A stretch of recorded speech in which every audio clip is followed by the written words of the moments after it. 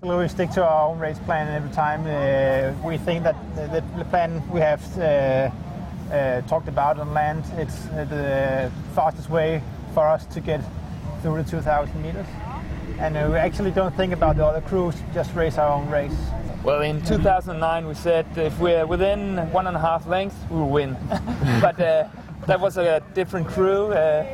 Today is not, we cannot say that, but we often go out fast and hope to get a good start and be in front and just stick to our race plan, and hopefully that will bring us to the finish line first.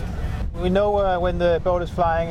I've tried it once before in Beijing. That was the race of my life. I hope to can do it again, but it was almost a perfect race. When a boat is flying, you can feel that it's just you sit there and do nothing, and you're sitting and thinking, "Oh, am I doing enough, or should I push some more?" Or yeah, it's just a good feeling.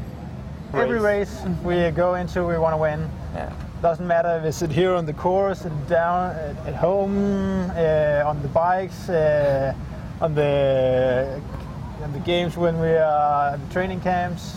Every single game or play, or we want to win. Yeah, we're competing in everything. Everything. In the off season, we do a lot of mountain biking, where we compete against each other.